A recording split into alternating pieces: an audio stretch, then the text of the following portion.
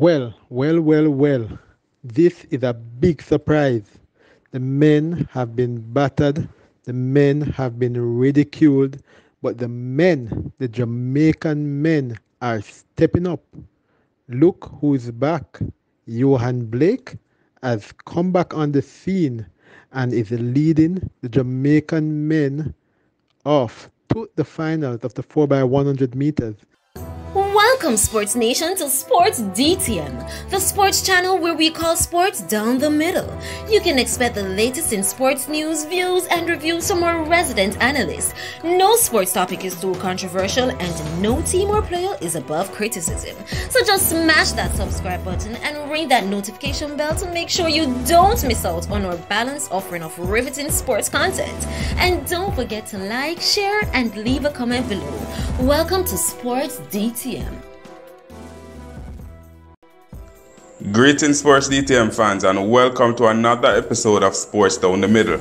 The Jamaican 4x100 meter males team will get the opportunity to defend their Olympic gold medal in the Tokyo 2020 Olympic Games.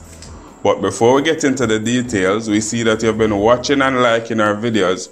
We also want you to be part of the Sports DTM family by clicking that subscription button. If that button is still red, it simply means you're not subscribed yet. So where you wait for, just click the button and welcome to the Sports DTM family. Analyst, Jamaica finished first in Heat 1 of the 4x100 meters and enters the final with the fastest time.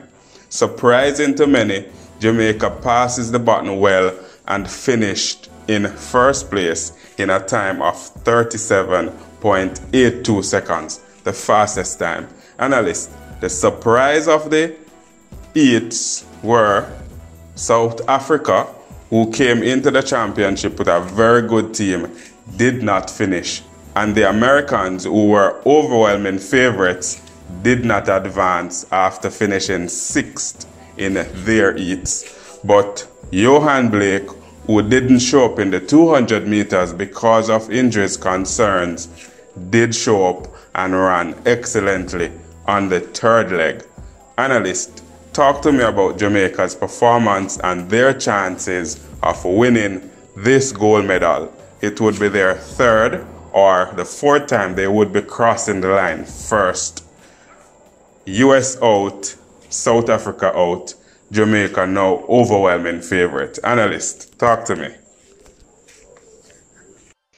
This might come as a surprise to some, but despite the drought that Jamaica is currently experiencing with regards to male sprinting, we still have the ability to put together 4 men that can be world beaters. 4 men that, though they are not running sub 10 times, they are running low 10 times, and that can still be better than most or majority of the teams that are currently in the finals. It's going to be very sticky because we have to execute this race perfectly in order to win. And if we do execute the button changes perfectly, then I predict a gold medal for the Jamaican men in this relay finals. Well. This is a big surprise.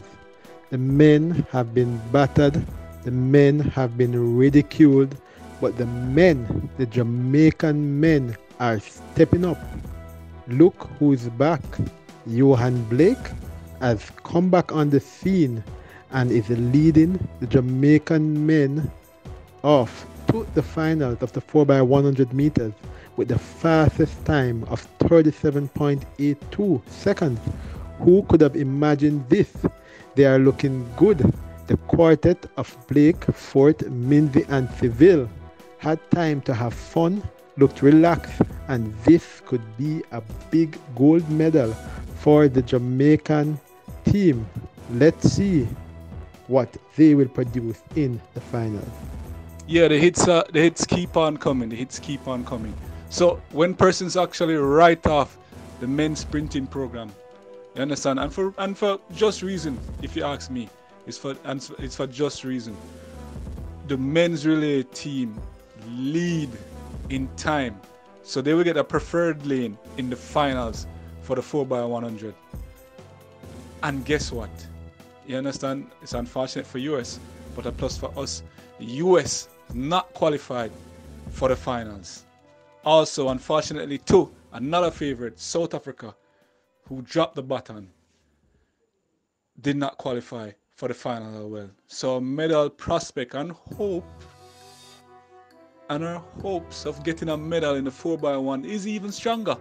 So when Blake said he's not leaving without a medal, I guess he knows what he was speaking of. Not an individual medal, but a relay medal. A medal nonetheless is on the cards for Jamaica.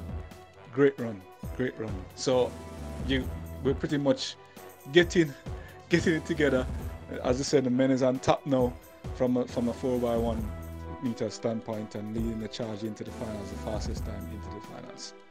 Did anybody see the run by Andre DeGrasse? Remember, you know, Andre DeGrasse run the 200 meters earlier and run 19.62 to claim gold, and then turn around and anchor his team to get them to the finals. Run from far back,